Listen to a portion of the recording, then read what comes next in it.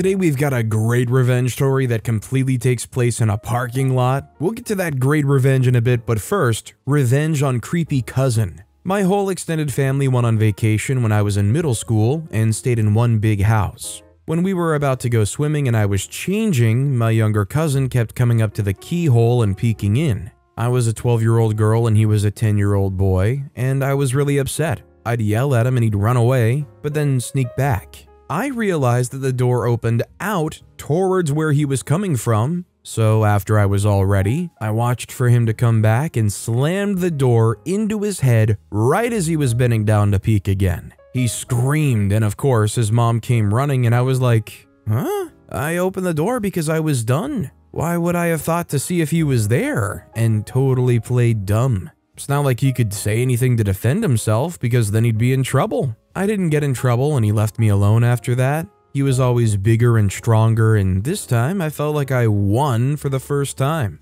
I just feel bad for OP, like having to deal with this creepy, stronger, younger cousin. It sounds to me like maybe they were kind of protected by their family, or they could feign innocence enough in other situations. I'm glad that OP finally figured out a way how to put a stop to it and gave them a lasting reminder too. Also, hi, I'm Steven, and if you enjoy awesome stories of revenge, why not hit those like and subscribe buttons down below? That said, our next story is Unintentional Consequences of a Cylindrical Object. This was some years ago, but when I lived in the burbs, there was this 25-year-old guy that hung out with kids still in high school and would drive by every day with a massive lifted truck yelling profanities at us. We didn't personally know him, just that type of guy. One day, he threw his soda at us driving by and we had enough. My friends and I had bought a giant cylindrical object as a prank months ago and decided to superglue it to the back of his truck.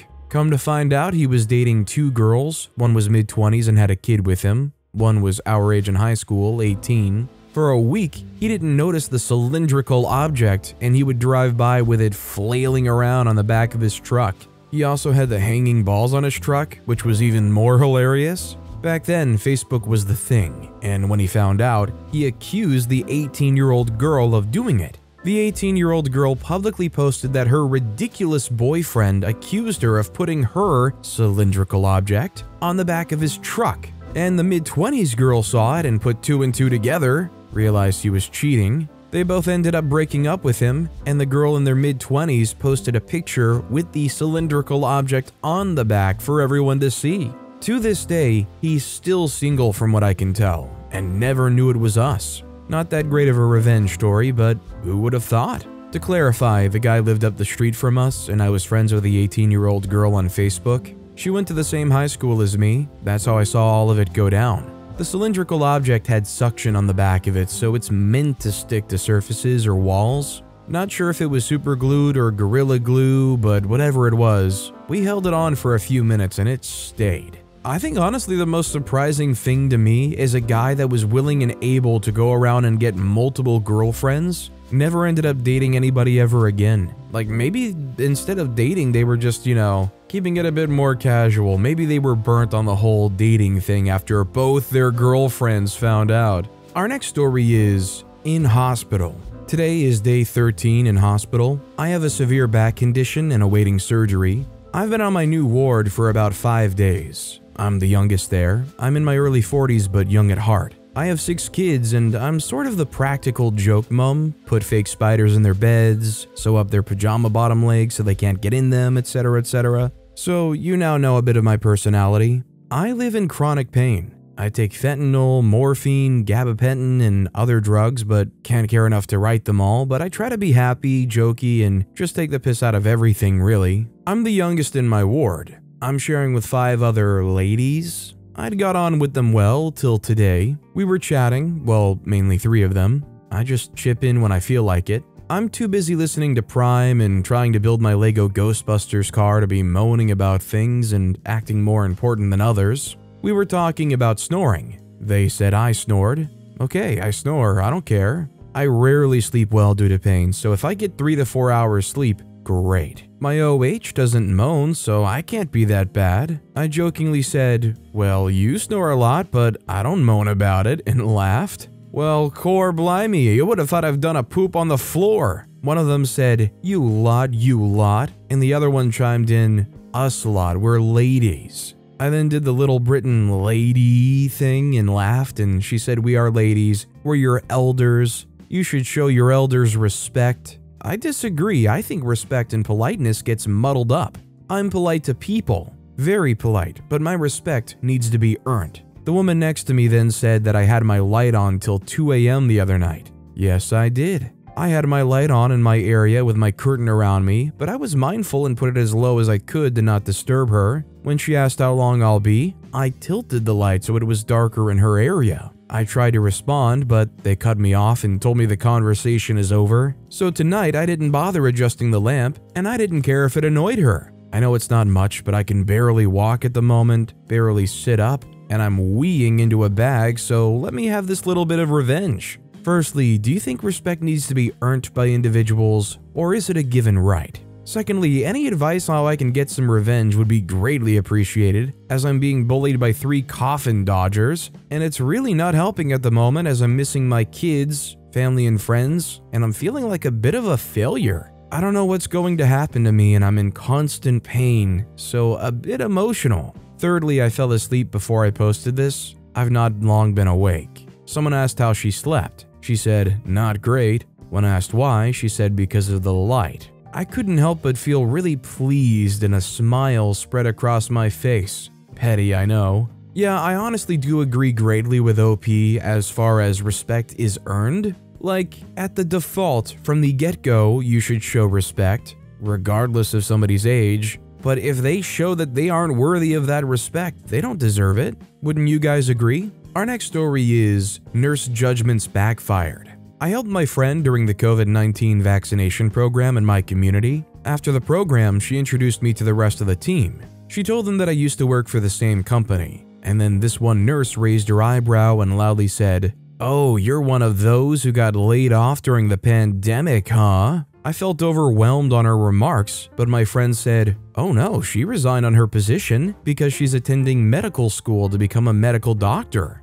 The nurse was stunned and quietly apologized. I guess my friend got my back on putting judgmental people in their places. Although I don't really see like a great revenge here, it's nice to really put people in their place when they try to judge negative things about you. Also, I don't even understand why this would be that negative of a thing to say or accuse somebody of. I mean, a lot of people lost their jobs through no fault of their own during the pandemic. Our next story is, "Don't mess with me, I'll tell your mom." For some backstory, I, 20-year-old female, live in a dorm at my university. I unfortunately was assigned a room this year right next to this guy, 20-year-old male, we'll call him Cole. A guy who in the first 2 weeks of our freshman year dumped my friend and said she was easy and slept around to her face. Ever since then, I've hated him and his jerk friends who haven't stopped talking crap about her. Living next to him this year has been awful. Cole and his roommate and friends who frequently visit them yell, bang on the walls, and loudly shame women and comment on their bodies.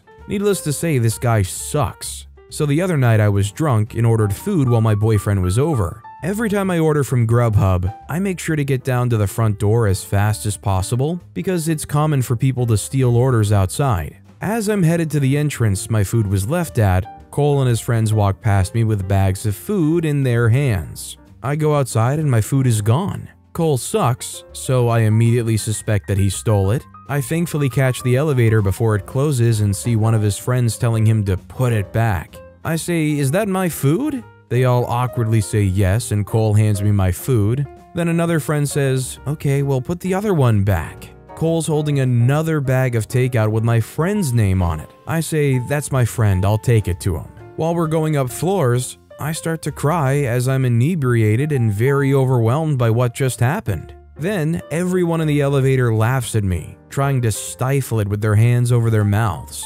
I leave the elevator in tears without any one of them saying a single "I'm sorry." I go back home drunk and pissed and hungry. I tell my boyfriend everything and he's pissed. He asks me if I want him to go over and tell him off, even suggesting to slash his tires and key his car, but I wanted to hit him where it really hurts. I go to Facebook and find his mother through his account. It only took 3 minutes to find her. I DM'd her and told her, everything. Not only just what happened, but all the misogynistic and mean things he said to women and my friends. A few days pass and my RA texts me that Cole is requested to formally apologize with the RA as a witness. Apparently, since it was attempted theft, the RA would have to report him and it would be put on his permanent record if he didn't apologize. Totally coincidentally, I saw that Cole's mom had opened my message a half an hour earlier. Sounds like his mom scolded him and probably demanded he apologize. I went to the apology thinking to myself, this better be a scholarship-saving apology. But he did what I assumed and gave a BS, unemotional apology and thanked me for not reporting him. But the satisfaction of his mother knowing what a jerk he is was all I really needed. Honestly, this is a great, honestly underrated method of revenge. Most of these people have a social media profile that you can probably find maybe some relatives from. If you do a little searching around, you might be able to find mom. And granted, maybe if they are acting like that, they come from a lineage that all acts like that and maybe doesn't care. But just maybe mom does. And for anyone who still loves their mom, you gotta know there's one thing that hurts the most, and it's your mom being disappointed in you. Like legitimately disappointed in you and your life. Our next story is TP Trouble. I share a bathroom with other people. They like to play the "if I leave one piece on the roll, it doesn't count as empty so I don't have to change it" game. My solution, if the roll is left empty or with one or two pieces, I will gladly put a new one on the holder the wrong way around.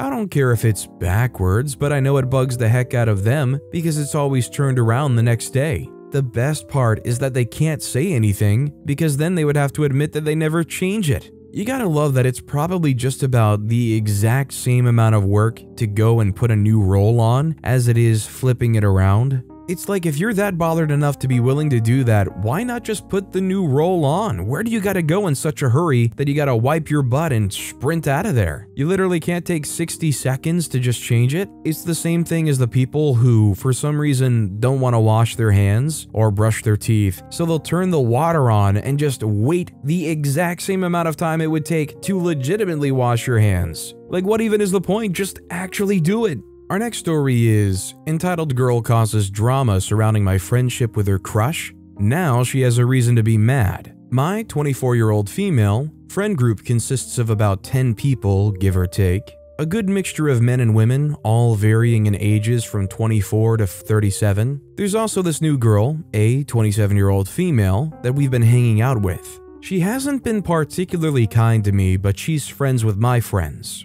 For example, she bartends at the place we frequent, and she won't even serve me while she serves everyone around me. She ignores me so obviously and frequently that others have even noticed and pointed it out. I never understood why she was so mean, but I didn't take it too personally. I also catch her giving me death glares rather frequently. This entitled witch took me aside so she could ask me questions about the guy she likes. Jay, 35-year-old male, one of my friends. From the way she was talking, I assumed her and Jay had been together for a minute. She kept saying that she knows about Jay and I, so I had to tell her at one point, one of our other friends did try to hook Jay and I up months prior, but things were so platonic that we hadn't even kissed. So we began dating other people and were content just being friends. We're great friends, he's one of my best friends. Sometime after this conversation though, she told Jay that she had heard that Jay and I hooked up. We hadn't, and she caused drama surrounding our friendship that was secluded to him and her. Presumably, since I hadn't heard about it until after everything unfolded. It turns out though that she has that conversation with every pretty girl she sees talking to Jay. But Jay's been telling everyone that there's nothing going on with him and A. He's not interested, she just has a crush on him. Thursday though, Jay asked me if I wanted to come with him while he went to the next date over in a semi. Why not? How many other chances will I have in my life to ride in a semi to pick up potatoes? I have a friend that's actually requesting my company? Cool! I brought my canvas and paints with me. At one point during the drive, I shared a Snapchat with my friend group of my canvas and Jay inside the semi with the caption, "Spud Run." A immediately sent a chat and then deleted it. Then the girl who's known for causing a scene, and happened to be working with A at the time, sent a chat that read something along the lines of, "What's going on? I'm gonna get pissed if no one tells me. OP, are you with Jay right now? That sure looks like his truck.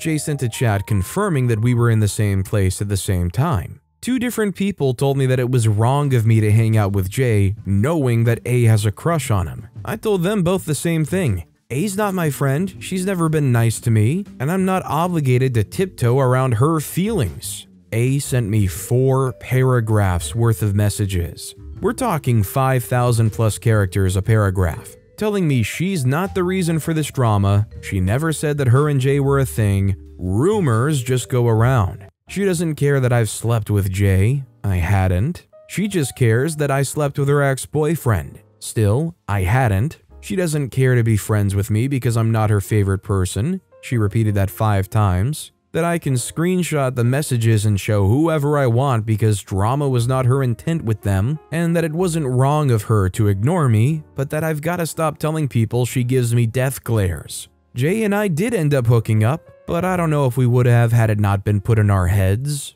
After all, we did spend about 24 hours bonding over the drama that A created. Honestly, the ending does not surprise me. First of all, they were willing to invite you to do a long drive with them in a semi-truck. I mean, it doesn't seem outlandish for platonic friends to do, but it seems like a bold choice to ask a friend to go with you on. But also, yeah, A creating that drama and creating a situation where all through that ride they're sitting there together, they can honestly be laughing and cracking up about this and how it all just involves the 2 of them and how it would kill this person if they were together and, all the things they do that seem like they make them so close. And hey, it's no surprise that genuinely sparked a few sparks. Our next story is Jealous Tantrum Leads to Drama, which leads to work issues. I had a few dates with a guy, let's call him Snake, like 20 plus years ago. I was vaguely aware that he'd been dating this other woman, Jay, but she had moved to another country a year before, and there was no indication that they were still together.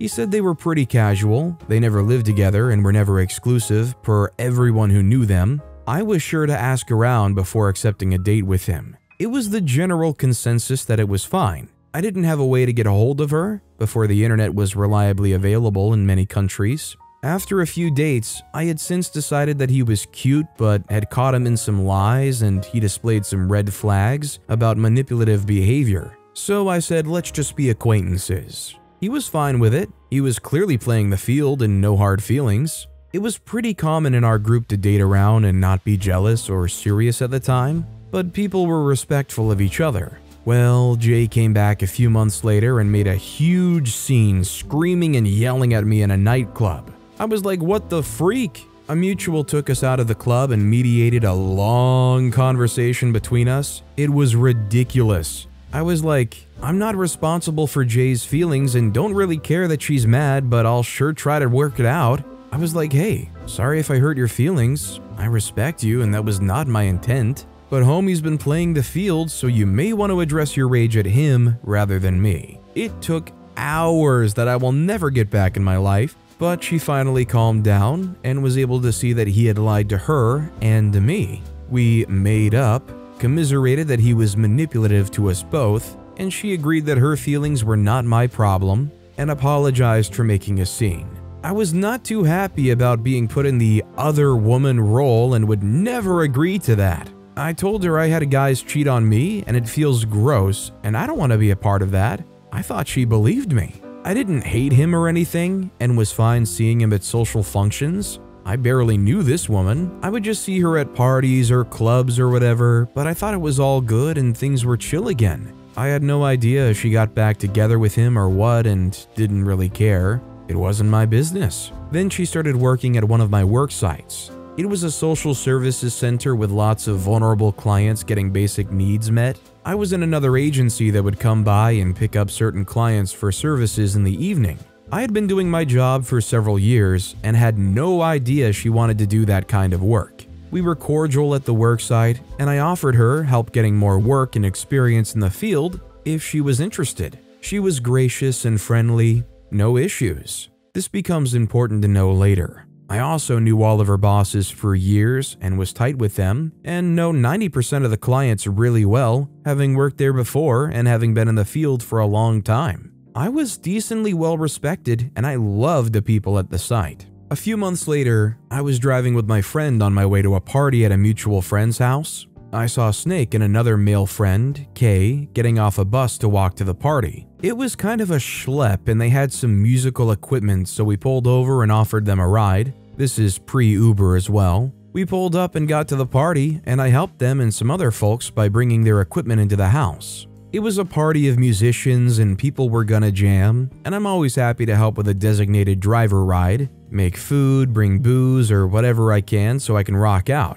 It was something I'd been doing for a long time and would do again. No big deal. Well, apparently Jay was there and saw me, gasp, talking to Snake and helping with the equipment. She, unbeknownst to me at the time, stormed out the back and flounced out in a huff. I never even saw her. She never asked what was going on. I'm allowed to talk to people and give them rides. It doesn't mean I'm humping them, sheesh. I enjoyed the party and drove some other musicians to their homes later. Like I said, no big deal. A week later, I come into the social services site to pick up my clients, and I see her. She glared, stomped, and flipped her ponytail in a mini fit. The whole room got quiet. Clients noticed, staff noticed. All eyes were on me. I just ignored her antics and called out my clients' names from the list to get them on the van. I got no time for nonsense when I'm at work.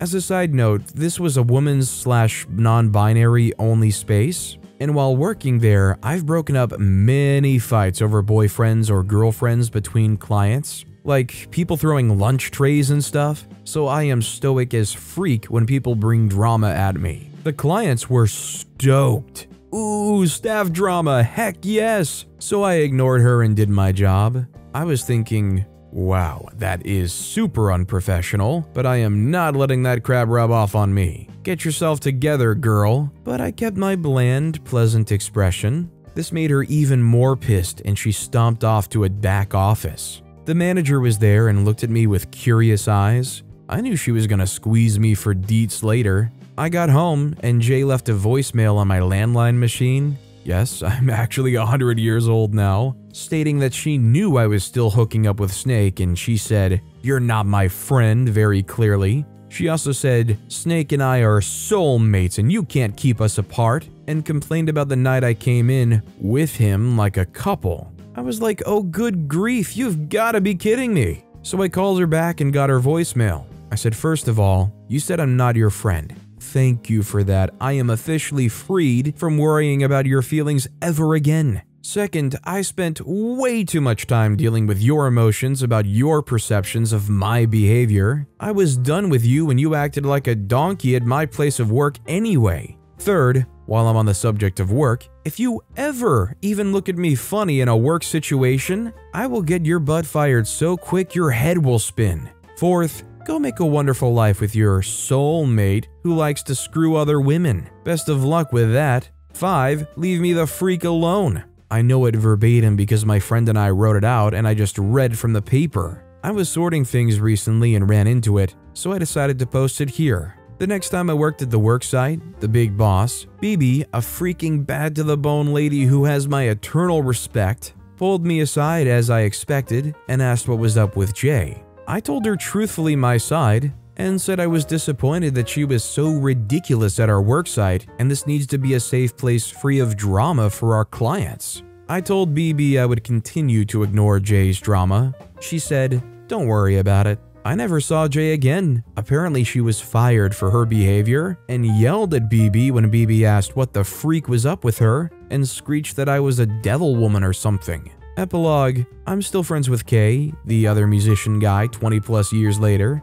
Yay social media. Epilogue 2, my friend S who knew Jay from working social services ran into her at a coffee shop. S is a Snoopy witch, so she got an update that Jay is a yoga teacher now. Hopefully she's happy and found a more suitable person to be with. Yikes. Wow, I can't believe this all took place 20 years ago in 1980, right? Definitely not 2003.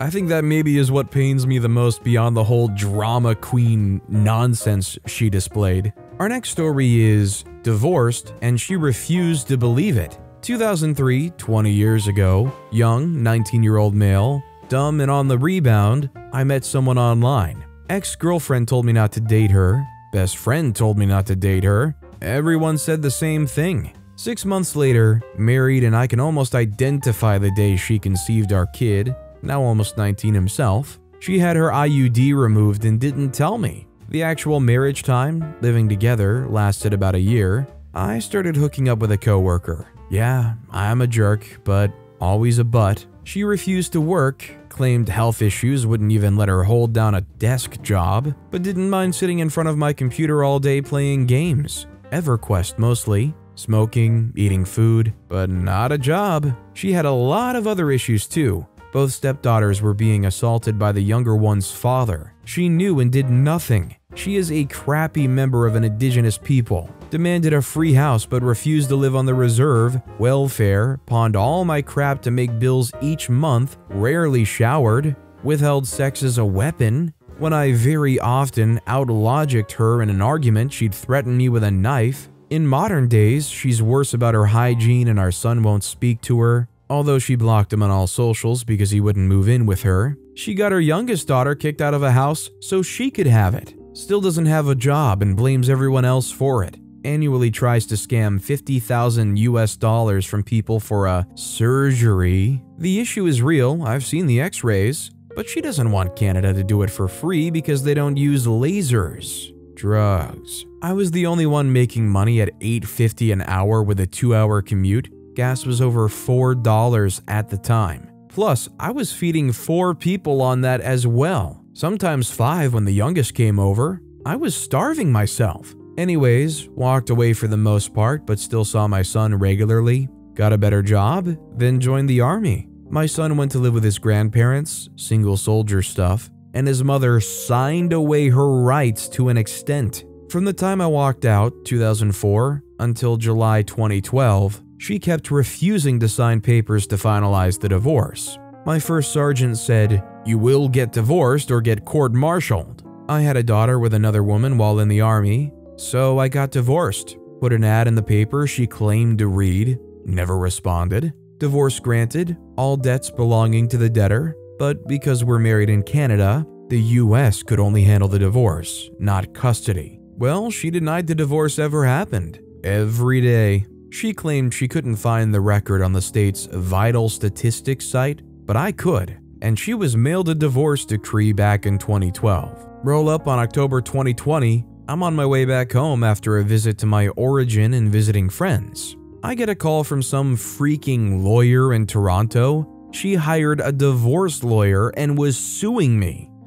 I tell the guy, it happened. When I get home, I'll scan it and email it. Scanner was broken, so I took photos with my phone, and I called every day for a week to confirm he got it. He was not happy. This is one of those stories where you finish reading it and you're like, there's no hero in the story. It's kind of like a bad guy convention where nobody's necessarily in the right and nobody's really coming out on top, so to say. Our next story is Block Me In, I'll Block You In. So about a year ago, I was at a lake way north from where I live. I came back to the parking lot to find my car blocked in by someone who thought it was a genius idea to leave their car directly behind 3 parked cars. I was the middle car, definitely couldn't get out. I waited, and right before I was going to call a tow truck, a couple walks up and casually gets in the car and proceeds to drive off. I quickly backed up, circled around the other way to get to the parking lot exit first. I get to the exit and he's right behind me. I throw the car in park and just sit there. 10 seconds later, he's laying on the horn. Eventually, he gets out and walks up to my window and starts yelling profanities and tells me to get out of the way. Something to note here, there's only one exit in this parking lot, and the entrance for some reason has one-way spikes to prevent people from leaving that way. No idea why, since this is just the parking lot for a lake. Anyway, I cut him off and tell him he made me wait 17 minutes and 20 seconds. I timed it. When he illegally blocked me in, and I intend to wait 17 minutes and 20 seconds to let him leave. He storms off, calls me a few names in the process, and floors it in reverse. He drives down to the entrance and without noticing the spikes, I guess, drives right into them. I see his brake lights come on at the last minute and pow! Both front tires are done. I then decided 17 minutes was a waste of time since he'd clearly be there longer than that, and so I left. Made the rest of my day feel much better. I love that because this guy was so enraged and upset, they went and made a foolish decision that in no way can be tied down to OP. I mean, maybe you can say for the few minutes OP was blocking the car in, there's some kind of something, maybe stretch of the imagination you could charge them for? But let's be real, nobody's gonna follow up on that. I hope this guy has the money for those tires. But with that being said, that's all the time we have for today. Now, if you want to hear another awesome revenge story, check out that video on the left. Or if you missed my latest video, check out that video on the right. That said, I'll see you all next time with some more stories.